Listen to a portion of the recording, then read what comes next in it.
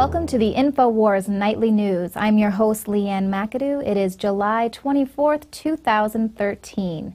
Take a look at what's coming up on the show tonight.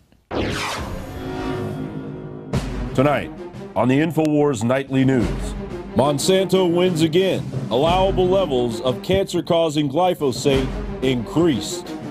We'll introduce you to the Black George Zimmerman the media doesn't want you to know about.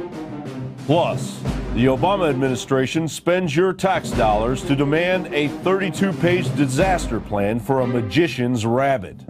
All that and more on the InfoWars Nightly News.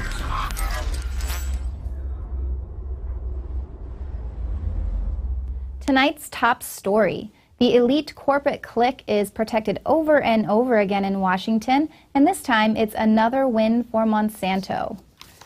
The U.S. has raised the allowable levels of companies' pesticide in crops. Despite a number of studies linking exposure to the chemical glyphosate with diseases including types of cancer, the EPA is increasing the amount of glyphosate allowed in oilseed and food crops. Through the EPA's new standards, the amount of allowable glyphosate in oilseed crops such as flax, soybeans, and canola will be increased from 20 parts per million to 40 parts per million, which GM Watch acknowledge is over 100,000 times the amount needed to induce breast cancer cells.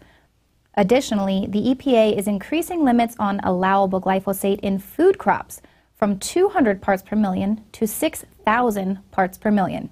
Now, in the past, Monsanto has long defended their use of the chemical, saying, "We are very confident in the long track record that glyphosate has. It has been very, very extensively studied."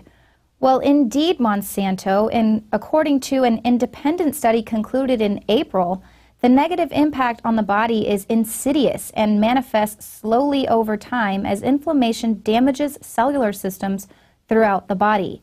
Consequences are most of the diseases and conditions associated with a Western diet, which include gastrointestinal disorders, obesity, diabetes, heart disease, depression, autism, infertility, cancer, and Alzheimer's disease.